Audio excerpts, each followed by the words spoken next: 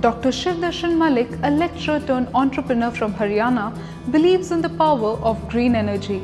He believes in order to sustain, one needs to reduce the carbon footprint.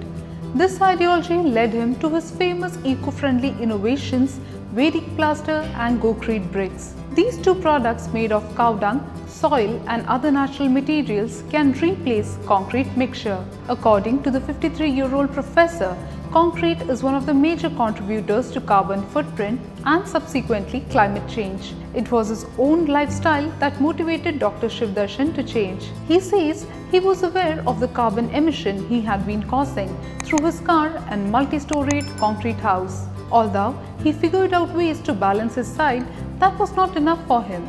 He wanted to do it on a large scale. In 1997, he quit his teaching job to pursue his dream. He joined as a consultant with IIT-Delhi, World Bank and United Nations Development Program. The idea of Vedic plaster struck him while he was working on a project in 2005.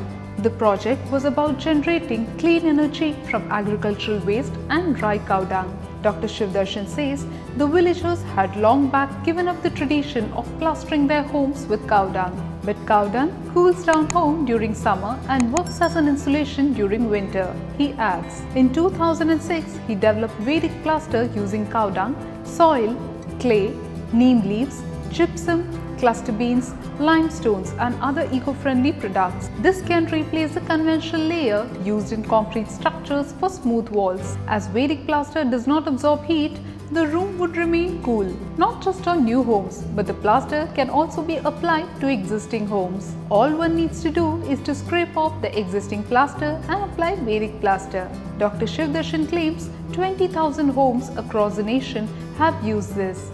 His workshop in Bikaner makes 5 tons of Vedic plaster a year, fetching an annual income of Rs 10 lakhs. He associates with 15 dealers across India. In 2018, he travelled to the United States for a lecture on cow dung management, where he chanced upon houses made of wooden boards and hempcrete. This inspired him to make Gocrete, made using cow dung and other locally sourced natural materials. He claims the bricks can prevent 70% of the heat from entering homes.